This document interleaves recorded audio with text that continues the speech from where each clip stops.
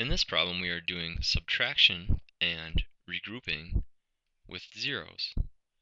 It is asking us to subtract 2029 minus 695. We align the numbers and begin subtracting. 2029 minus 695. So we begin subtracting. We have 9 minus 5 equals 4. And then we have 2 minus 9, which we can't do because 9 is bigger than 2. So we have to borrow.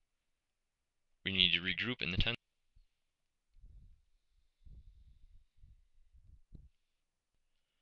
We cannot borrow from the 0 in the hundreds place here. So we regroup to get 1 in the thousands place and 10 in the hundreds place. Like this.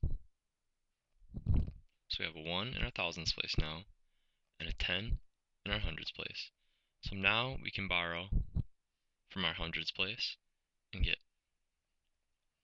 9 there, and we borrow a 1, so now we have 12 in our tens place.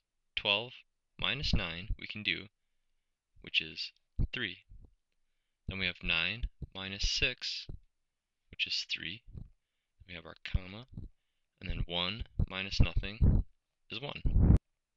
So after borrowing and regrouping, we are able to subtract and get 1,334 for our answer.